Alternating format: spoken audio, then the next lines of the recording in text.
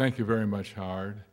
And I want to thank the Allen Lamb House and Wichita State University and the Ulrich Museum for having me here and giving me the opportunity to talk to you about what I experienced and what I know of Frank Lloyd Wright, and to share with you also some of the work of my father, Lloyd Wright, who was a very great architect in his own way, and some of my work as well.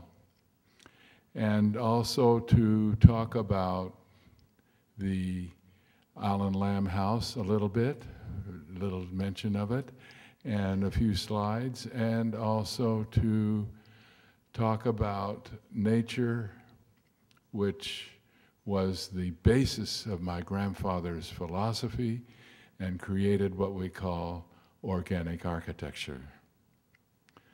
So with that, this of course is a photo of a galaxy which is made up, actually the universe is made up of billions of galaxies, and each galaxy has billions of stars, and our sun is one of those stars, and we're all created from stardust. We all are of the same basic material which forms the Earth, this gorgeous blue planet, unique in our sphere and our knowledge. And it is made up of weather patterns and shapes and forms. And here one of the forms, of course, is this is a hurricane, and the form is a spiral. A spiral is a basic form of nature. And you find it running through all the different cultures also of humankind. The spiral always enters in as a very important symbol. And of course, this is air and water, important elements of nature. And we have also the tectonic plates forcing up the Earth, this magnum which becomes Earth, and on which all things begin to grow and forms the green nature around our existence. This is a snowflake, which again is made up of, again, basic geometric forms of nature. This is a hexagon, and it's formed by, there are 6 points on it, and it's formed by 6 30, 60-degree angle triangles. And you put those 6 together and you get a snowflake. And the interesting thing about the snowflake is that of the trillions of snowflakes that fall every year onto the Earth, no two are ever alike. Another form of the hexagon is the beehive, and it's one of the basic forms, and it is the best shape as a container. It can fit the best way in the least space. So nature has a way of taking these geometric forms and utilizing them. And Frank Lloyd Wright looked at these forms of nature, and he said, the bees have this as one of their basic forms. And so he made what he called the hexagon house.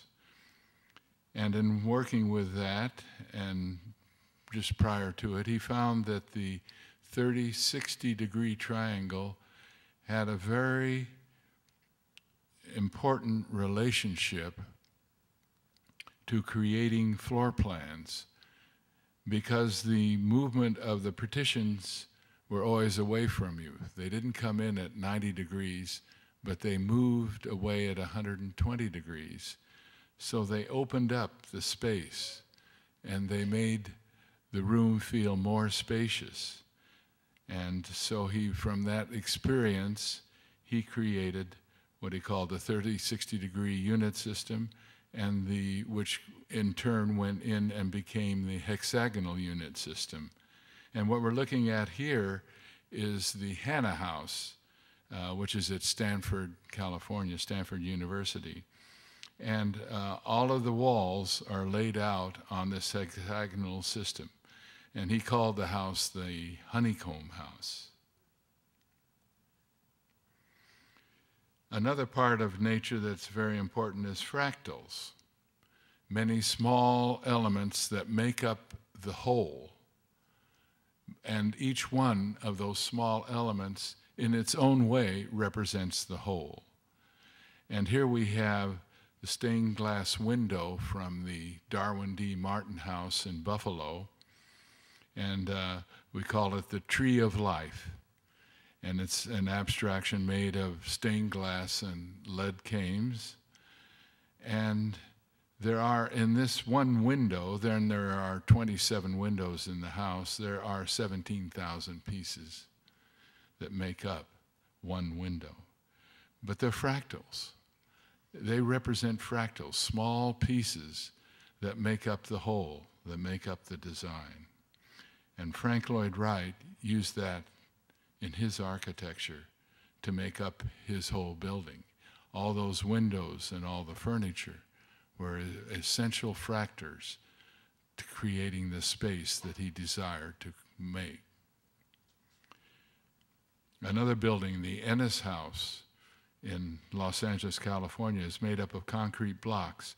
Here again, each concrete block has a singular pattern in it and is repeated. There are 10,000 blocks in the house, and that pattern repeats through all of them. And each block represents the house in itself. It has the same characteristics and the same idea behind it to create it. And each one of those blocks is unique in its way, but when you put them all together, it creates the house.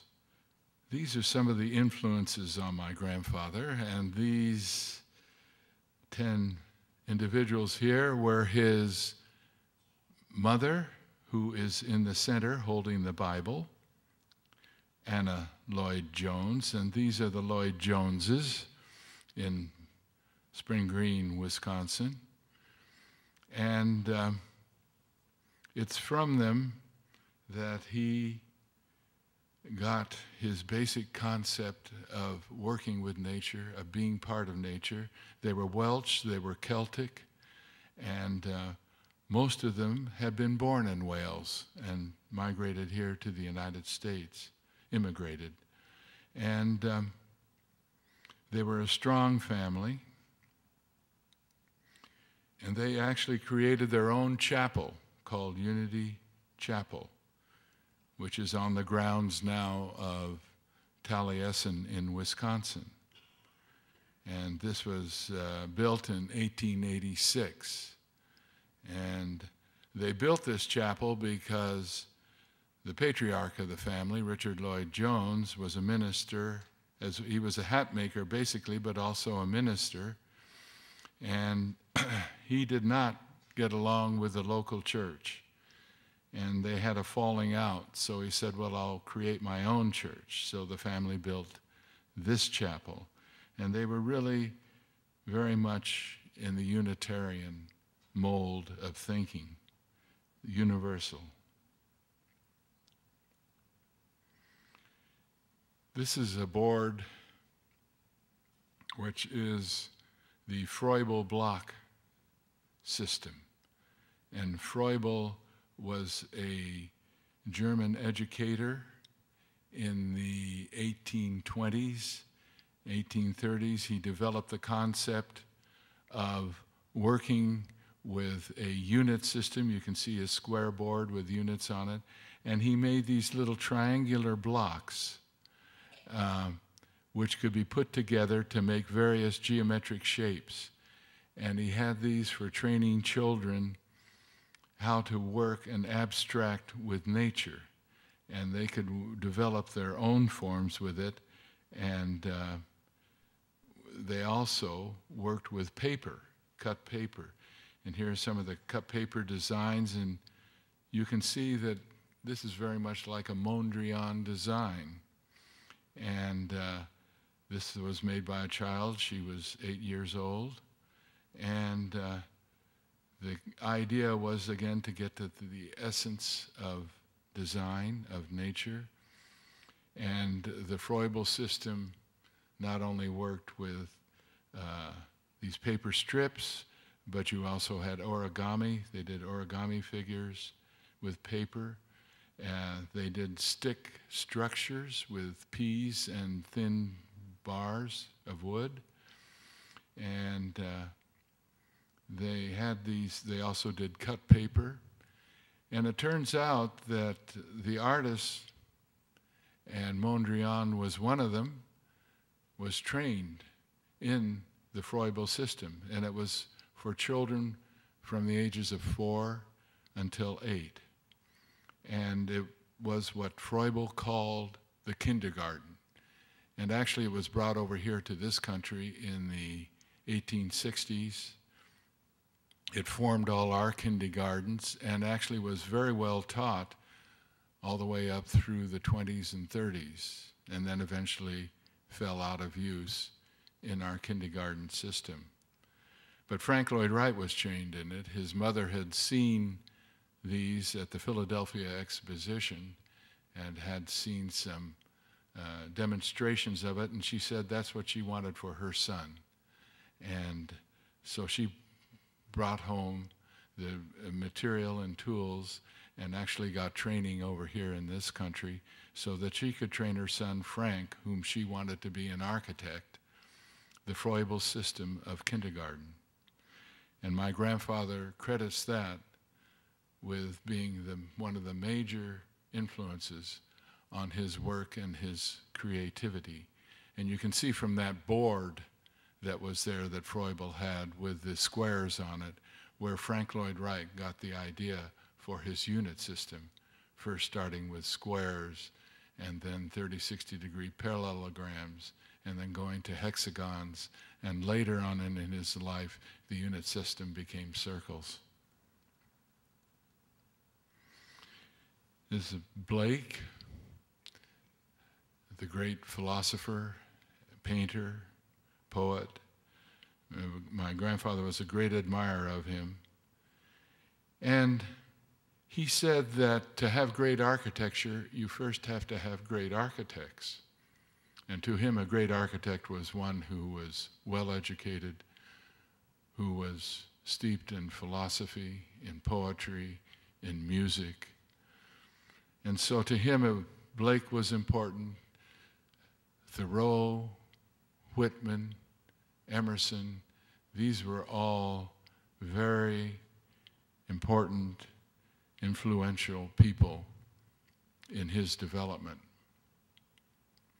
And for his reading material, I was an apprentice of his and worked with him for 8 years. And one of the basic reading materials you had to do was the poetry of Whitman, and you had to read Thoreau's Walden Pond, and also Emerson's essay on nature.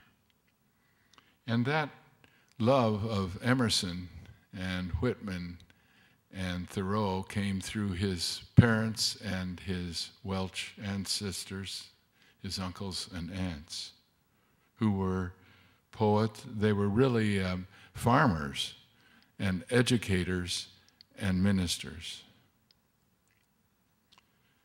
And this is the great wave of Hokusai, a Japanese print. He loved Japanese prints and he loved the Japanese culture. It was very important for him because he felt that the Japanese culture was very much in tune with nature and understood nature and worked with nature. And here you see in the great wave the immensity of the wave and the smallness of the human beings. Nature is dominant. It's interesting, too, to see the curves of the waves and the curves of the boats and the curves of Mount Fuji. They're all related to each other.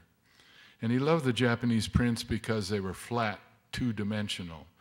They were made with ink on rice paper, so the medium was two-dimensional, and so the art was two-dimensional. It was of the nature of the medium. The wave itself, you can see in all those little curls of the foam, each one of them is the same shape as the overall wave. And each one of them adds to the total effect of creating the wave. Again, we're talking about fractals. This is the Wainwright Building in Buffalo, New York. And it was designed by Adler and Sullivan. And Louis Sullivan was the great architect whom my grandfather called the Liebermeister, his main mentor. He worked with him for 7 years as his chief draftsman. Another influence was Native American. He always admired the Native Americans, the Pueblo Indians and the Plains Indians, the teepees. He thought the teepee was a wonderful structure. And of course, it's probably our first mobile RV home type thing. It could be moved around on horseback and set up again, mobile home. And of course, it was a circular form, which my grandfather felt was always very important, circular space. So we look at some buildings of Frank Lloyd Wright. This was one of his earliest. It's his own home in Oak Park. 1890. And it was shingle style. The first architect he worked for when he went to Chicago when he was 19 was Silsby. And Silsby was the great shingle architect of the Midwest. And so it was natural for Frank Lloyd Wright, even though at this point he was working for Sullivan, that the style was in the shingle form. But here there are a few things that are actually a little more than the shingle style. And that upper large triangle overhangs the lower floor by a foot or two, which is usually the shingle style that was flush with the lower floor and went right down. And then by 1903, quite a change from 1890 to 1903, we have the Gale residence. And when the European architects, young architects, saw this, it was published in the Wasmuth Portfolio in 1910 in Germany. And it was a series of 67 lithographs of his houses, most of them, of course, all in the prairie style. But when they saw this, this had a great effect upon them, and especially on the architect Walter Gropius, who formed the Bauhaus, and upon Mies van der Rohe. They were all students at the university at the time that this publication came out. But you'll see this work in their buildings. And you notice how the window line up above is all a solid line of windows. There are no plastered sections in between.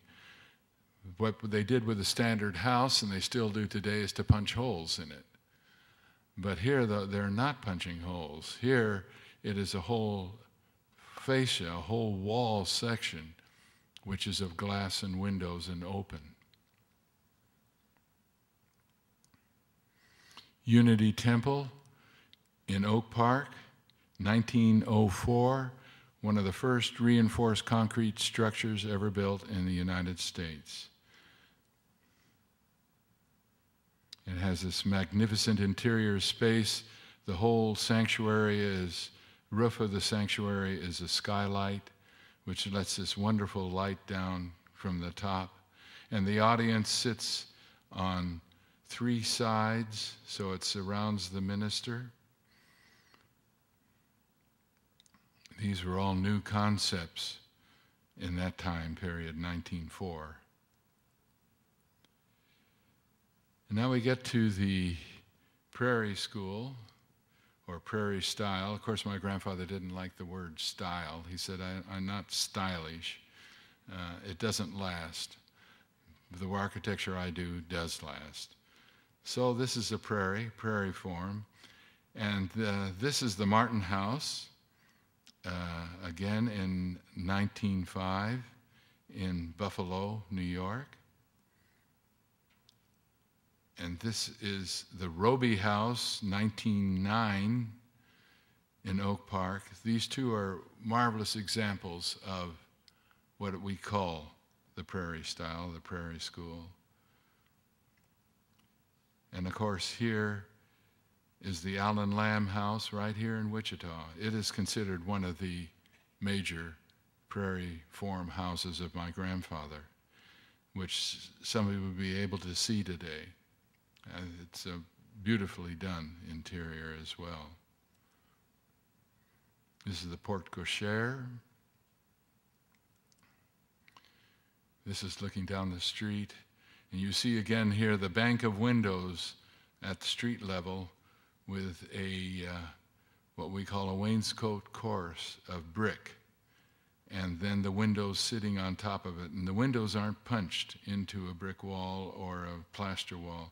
They are set in as a bank of windows so that you had a continuous horizontal line, and it let more light into the room, and it accented the horizontality of the building, and it gave it a uniformity of the total structure.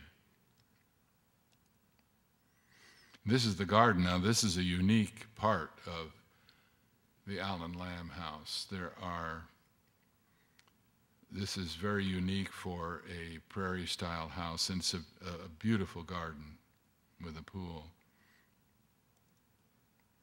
There again, looking at it from the south side.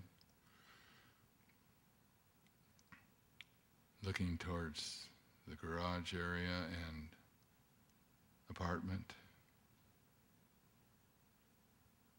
And you can see on the right the flower vases, the circular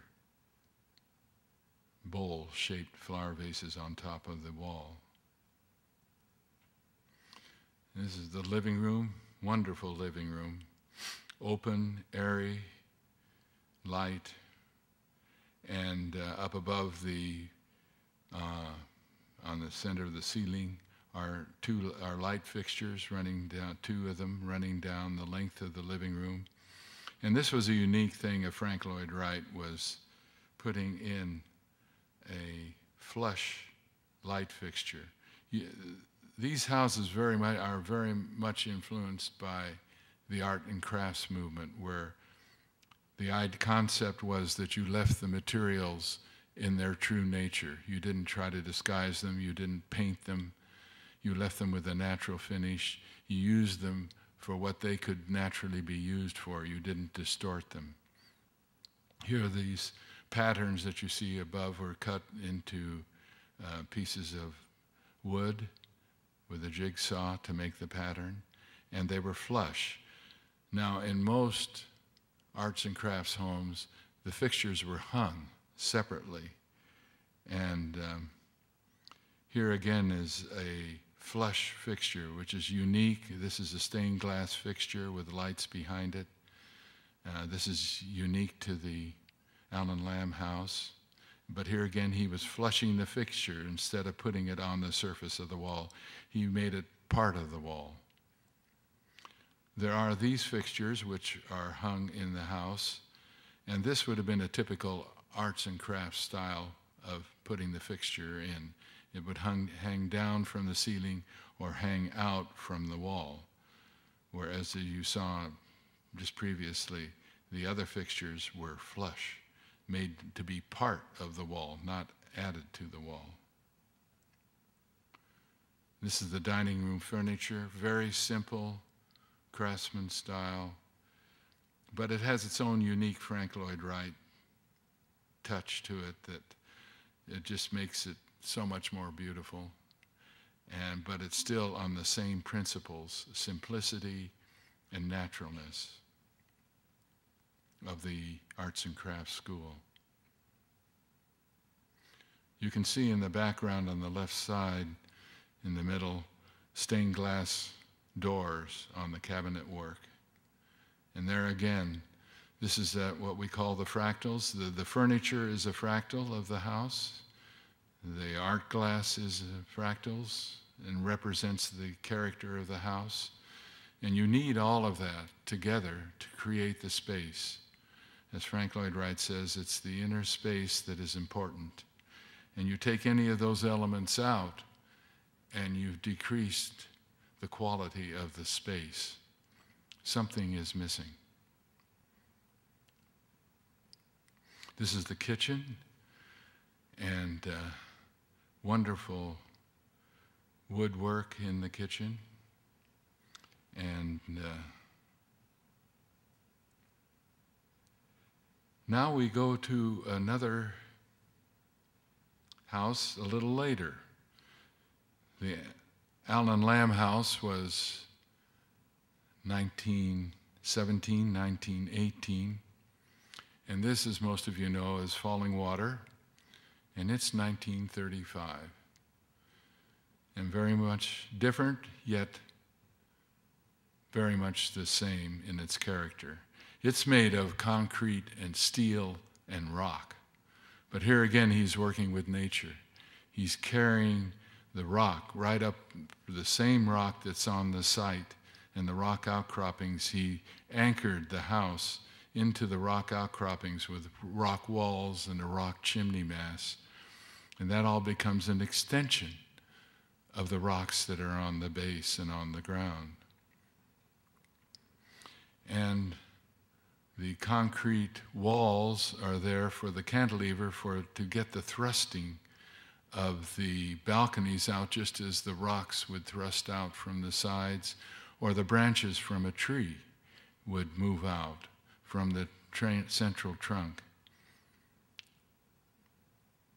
And of course, the story with this is that the owner, when he saw the plans, he saw that there was a big rock right projecting out of the floor of the living room right at the fireplace. It was very low, just a few inches above the floor, but it was quite large, several feet in diameter. And Mr. Kaufman turned to my grandfather and he said, "Frank," he said, "that's the rock I sit on and look at the waterfall. And you've covered it up. I won't see the waterfall." And my grandfather said, "Edgar, you won't look at the waterfall. You will be the waterfall." And so that's what the wonderful thing about this house is, that it is as much a part of the waterfall as the rocks and the trees around it. And you couldn't think of that site with anything else there but falling water. In 1936, he did the Johnson Wax Administration Building in Racine, Wisconsin, and probably one of the most beautiful interior workspaces that we have anywhere.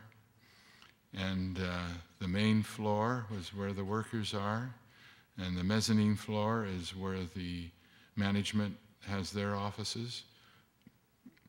The whole roof and ceiling is made up of these large columns and glass tubing. That's the glass tubing lets the light come through. And a newspaperman, reporter, when they first opened the building, went through, and he said it's like lying on the bottom of a lily pond and looking up at the lily pads. In 1936, he did the Jacobs I house, and what he called the Usonian house. It was to be the house for the average American citizen. This was built for $5,000, bonded bid building. And it had probably the country, I think, as far as I've been able to find, the first radiant heated floor.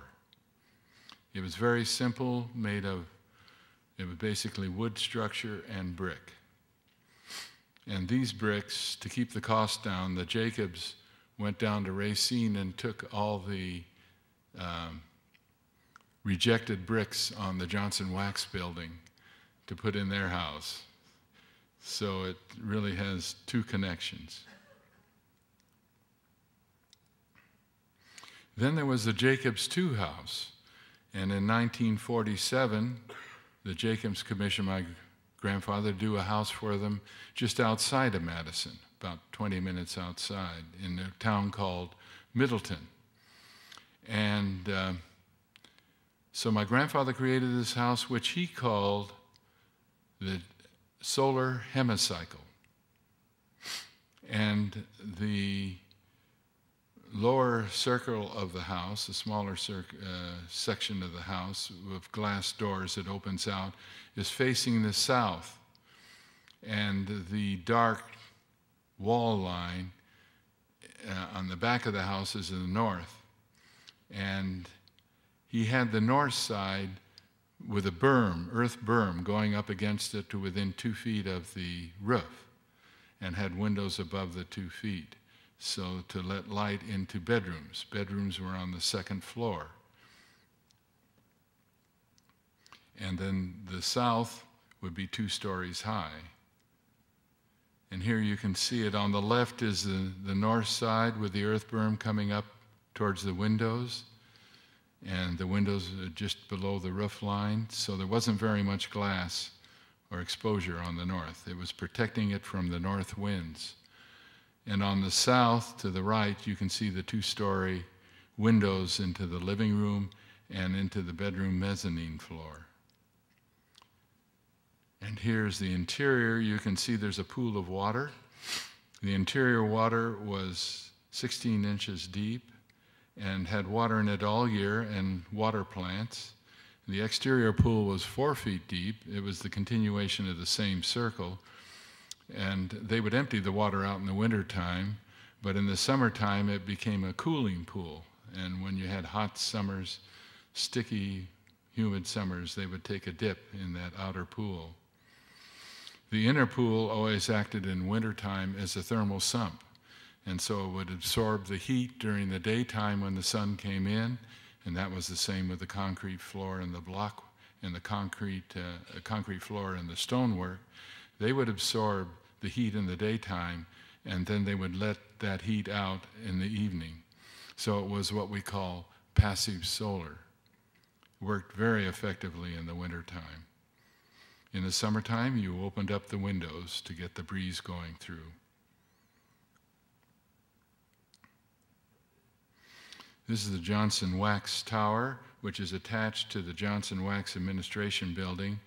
And here you can see with the sun coming through it, had the exterior was brick and glass tubing, but the floors were all cantilevered from a central mass that had the elevator and the utilities in it. And then there was always a mezzanine floor above each main floor. And this is the Price Building, which is built on the same concept. There's a central shaft, and rather than being a square unit system, in this particular case, it was a 30-60-degree unit system. But it was still the same principle. The main floors were cantilevered off of this same shaft, and there was a mezzanine floor in between. And it was a combination of apartment building and office building.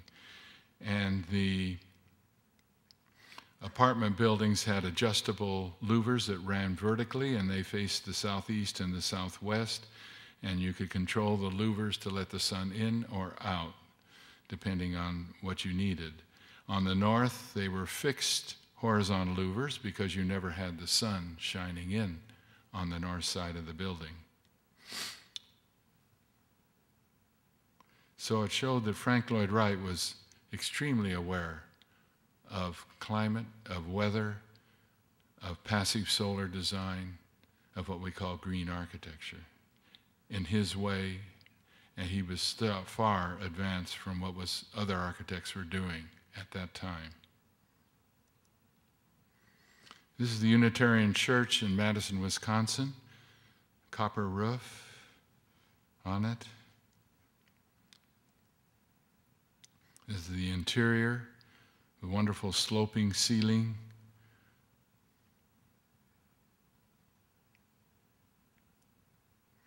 This is the Monona Terrace in Madison, Wisconsin. And my grandfather first started this design in 1937. And unfortunately, they couldn't get the money together to build it. And then they tried again in 1956, and it was put up as a bond issue, and it was passed by the people of Madison, but the mayor of Madison didn't like my grandfather, so he wouldn't allow it to be built. And it was tried again in 1963, and they put up a bond issue. It had, by that time, originally had been designed as a concert hall, and also had conference rooms. By the time when they got to, well, even in 1963, it was still a conference hall, but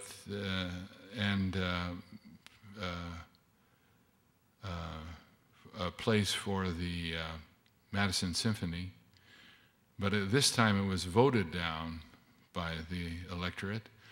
Then in 1982, 83, they revived it again because they needed to get a convention center, and they thought this would be perfect. It overlooked Lake Monona, and it had a straight path up to the Capitol building, and it provided, the top deck provided an acre of, in a sense, parkland where they could have festivities and different things, and the public could walk up there and look out over Monona Lake. So I thought it would be ideal for a convention center. And so, by God, it was pulled out and went for a vote to the public, and they voted for it. So it was built in 82 or 83, I'm not sure of the date. But that's quite a span, from 1937 to 1983. If you wait long enough, this building, by the way, has become the icon for Madison, Wisconsin. This is the interior, one of the interior of the hallways. And this is some work of my father, Lloyd Wright, a great architect in his way, not as well recognized. In fact, not as recognized as he should be. One of his great buildings is the Wayfarers Chapel in Palos Verdes, California, sometimes referred to as the Glass Chapel. And his idea was that he would make this of glass and plant redwood and pine trees on the side, and they would cover it, and they would be the covering, the true covering for the building, and the glass was just to protect you from the weather. This is the interior. This is actually much more grown up now than from when this slide was made quite a while ago. The trees are much taller, and you do feel that you're in a grove of redwoods and pines. Again, here we're worshiping with as much nature as possible. My father also designed the first Hollywood Bowl in 1928. It was unfortunately torn down in 1929 because the original bowl was made of wood and plywood panels.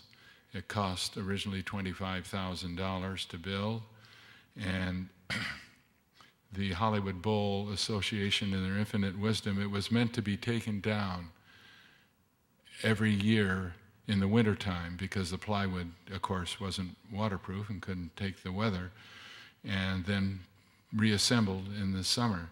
And it cost $400 to do it, and the Hollywood Bowl Association decided they didn't want to pay the $400, so they left it out, and then by the second year, the plywood began warping away. And then, of course, politics came into play, and a group called the Allied Architects said, we can build a bowl for you that'll stand forever. And so they went and they made theirs out of a steel structure with transite panels. And then instead of this low ellipse that you see, which directed the sound right down over the audience, into the audience, they made a full half circle, which made it much higher, and the sound went up and over the head of the audience, and they couldn't hear. The original bowl was set for 18,000 people. So what they had to do is they had to bring in amplification.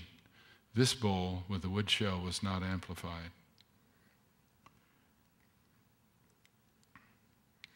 This is the Soden residence in 1926 in Hollywood, California.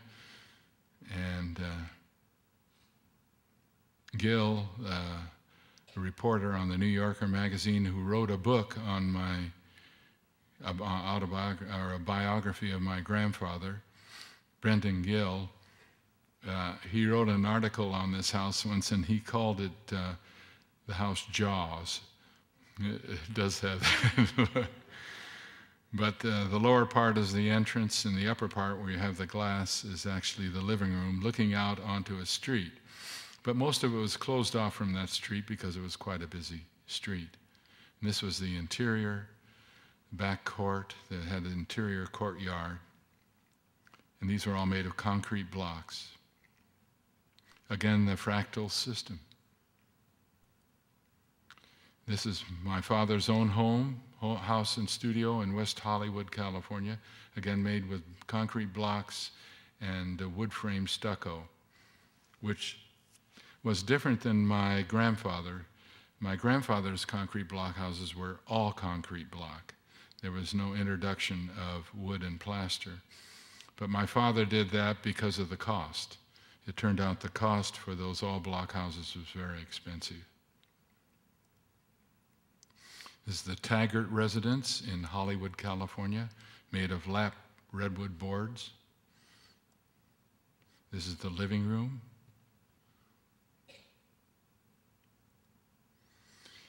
And this is one of the later houses of my father in 1968, the Bowler House in Palos Verdes, California, called the Bird of Paradise House. And that front window is 24 feet high of mitered glass. This is the interior, a walnut abstract panel made of colored glass inserts and aluminum, gold anodized aluminum. And the furniture was designed by my father.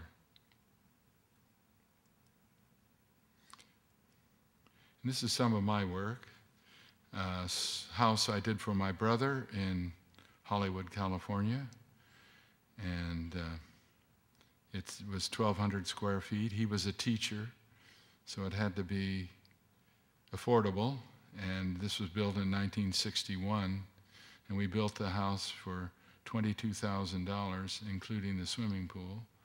And it is about 1,400 square feet. This is the living room, and my brother and his wife had no children. They liked to entertain, and the room to the right is the master bedroom. And my brother said, well, why don't we open that? And I said, well, if you're willing to make the bed all the time, we can open it up to the living room. So we put this partition up, folding partition. You can see it sagged. A roller broke on it, and we can't open it, and my brother never opened it. He just left it that way. And it didn't break until it was 20 years old, and then after that, he just left it. He said, I don't need it.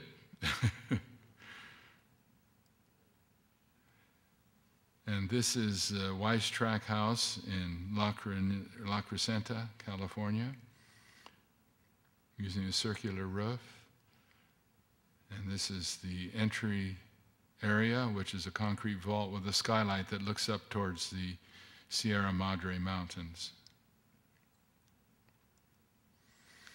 House I did for Fred Newman in Malibu, California, using a curved roof and curved sides. It has a rectangular unit system, but I used curved corners on it and curved sections on the roof. And the roof has 1.5 inches of lightweight concrete poured over a standard build-up roofing, and the soffits are all stucco, as well as the walls are concrete block and stucco. And that's done to protect it from fire, because we have lots of fires in Malibu, brush fires. And this house, knock on wood, has not been affected, although 2 fires have gone by it. This is the interior, the living room, just as it was completed before it was furnished. Skylight above the fireplace, circular living room. This is a house for Maria Newman, also in Malibu, and the roof is a copper roof with clear-story roofs above the living room and entry. Here you see those clear-story roofs going up towards the chimney, and that's to help get light into the upper section of the house as well as affect the sound. Takes out the reverberation by having these different levels. And the fireplace is made of river rock from a local creek right near the house. This is my own house, also in Malibu, and the hill actually rises behind it, and the railing that you see going around both the upper deck, which is the roof, and the lower deck, which is the bedroom deck over the living room and dining area, that railing is actually solar panels, or to be solar panels. They have not been built yet. The house is all concrete. Again, fire situation. And the roofs are all green roofs. They have sod roofs. That's looking in towards the living room, and fireplace on the right serves both the living room and the dining area. And this is looking from the top of the hill down onto the top of the house, which becomes part of the hill. And those wood or posts are temporary. They'd be replaced with the solar panels. An important part of my grandfather's work in life is his work with what he called the Taliesin Fellowship, training young architects. As I said before, he said to have great architecture, you need great architects. And so we all lived and worked at Taliesin and Hillside. This is the living room at Taliesin. And this is Romeo and Juliet, windmill designed by my grandfather for his aunts. By the way, the windmill, an interesting fact on the windmill was that when he designed it, his uncles, when the aunts showed it to him, said, well, that's stupid. That thing's going to blow down. They went ahead. They loved Frank Lloyd Wright. They loved their nephew, and they were going to build that windmill, regardless of what their brothers said. So they put the windmill up, and after every major storm that went through, the uncles would come out on their porch to see if the building was still standing. Well, the building is still standing, but the uncles aren't. And this is the Hillside Home School. By the way, that Hillside Home School is now part of the Taliesin Fellowship of the Frank Lloyd Wright Foundation. And it has the dining rooms, the conference room, and the theater. And this is a photograph of the theater. Gorgeous curtain. Again, all the work, everything you see here, the seats, everything, the building itself, it's all built by the Taliesin Fellowship. That actually, I should say, rebuilt, because the original building was part of the 1903 Ants building, and it was burned down in 1954 and rebuilt by the fellowship into a theater. This is the desert camp, we called it. It's Taliesin West in Scottsdale, Arizona, and they didn't have a lot of money, but my grandfather saw these stones that were all sitting around on the floor of the desert, and if you turned them over, they were red on the underside where they're against the earth, and they were black on the upper side where they were exposed to the sun. So he put these into the concrete formwork and called it desert masonry. And there's a view, overall view. On the left side is the drafting room, canvas roof, and then up above the window line, horizontal window line up above is the guest quarters, and then to the far right is the living room. And this is the living room, the interior. And all the apprentices lived out in tents. We were given a 9-by-9 sheepherder's tent, And that became our space, and we could do whatever we want. Here, they added a base to it and a concrete floor. Here, they didn't even use the tent. The apprentice made a whole new roof, whole new form. And most of the apprentices preferred living out in the desert in these tents because it gave you not only having your own space, but it gave you an opportunity to do some of your own design work. Here they are working on the theater. As I said, all of Taliesin West was built by the apprentices. We did our own cabinet work, did our own cooking, had our own garden. We'd get up every morning, and at 7 o'clock we would have chorus, and at 8 o'clock we would go out and work in the garden. At 9 o'clock then we would go back to our different jobs, whether it was drafting or construction or what, until 3, actually until 4. There's the drafting room. This was built by the apprentices, and it was added to the Hillside Home School in 1934. This is Ling Po, one of the top architects in association with my grandfather, and he taught rendering, how to do architectural rendering as well to the students. We did dance, created our own dance and costumes, music. We had ensemble, practiced every afternoon after lunch. We had chorus, practiced every morning from 7 until 8.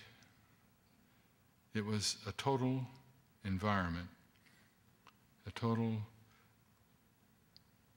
way of life that was so important to my grandfather, to create a way of life in which you worked and lived that was based on beauty and based on working with nature. This, of course, a seashell, and I come back to this to show you a basic form of nature, the spiral. And like a great oak tree that starts with an acorn, that interior space grows out to become a full oak tree. It's the same here. It starts in the very middle with a small animal who starts working away, excreting the calcium that forms the shell, and keeps working and working until you have this whole outer shell, but it all started from the interior, from a central idea. And that's the same with the Guggenheim Museum. It started from the interior and worked out. You started with an idea, a small kernel idea, and that you began working with it, and it developed this spiral that went ever wider as it went up. So you kept expanding as you went up the ramp. And then when you got to the top, there was a glass skylight letting the spheres of above, the whole atmosphere of the outside come in from the... And so you went up this ramp emotionally, spiritually, and out through the top. And this is where you get also one of the things that I know people objected to was that it wasn't a place that you could hang large modern art, yet I've been in there when they've had some large pieces, and you can stand on one side of the ramp and look across the space to the painting on the other side, and it gives you a whole new perspective. So there were many new concepts of viewing art that happened from this building. So what happens when you have that interior spiral, that's expressed on the exterior. And that you can see in this form, the ever-widening spiral. And my grandfather always said, this I think is probably the best example of what he said organic architecture was about. He said, organic architecture is that the space within the building will shape the exterior of the building. And that was certainly true of the Guggenheim Museum. This is really the culmination of Frank Lloyd Wright's work. Well, I've covered and ended with what I feel is the most important, and I hope it's been some information that I've been able to give you about my grandfather and about his always quest through his whole life to integrate life, art, work with itself and with the human being, so that we develop a society that honors nature, understands nature, works with nature. And a society, I think I could paraphrase my grandfather as saying that to have a great society, you have to have great citizens. And that's what he was striving for all his life, and that's what his architecture was meant to achieve. Thank you.